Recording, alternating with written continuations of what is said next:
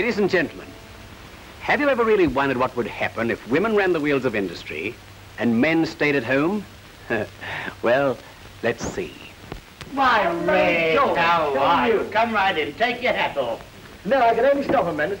Hi, Reg. Hi, you look smart today. Oh, just a little thing my tailor knocked up. So I see. Excuse me. Well, George, can I give you a hand in there? No, don't worry. Everything's quite all right. Everything is in readiness right away.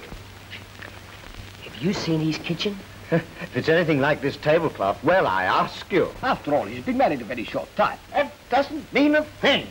I was just saying, I like your tablecloth. Yeah, a little present my Aunt Fanny gave me for my wedding. Nice, isn't it? Yes. Is it difficult to wash? No. Why? Well, I was just wondering. Wondering what? Oh, nothing on my eye. Oh, well, Reg, have you tried the new Persil? Oh, yes, I see you have. And it's so easy. Easy? Now you just sprinkle it in the water. Do you use it, too? I'll say, look at that.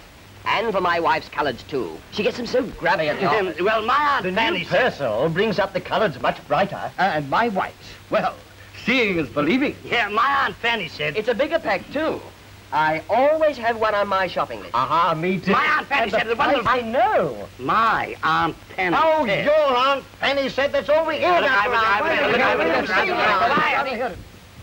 I anticipated a scene like this, so I came prepared for it. Aunt Fanny is in the kitchen, and she's been there all the morning. Oh, pardon my intrusion, gentlemen, but allow me to present the solution of all my nephew's problems. And here it is, the new Persil. Get the orange?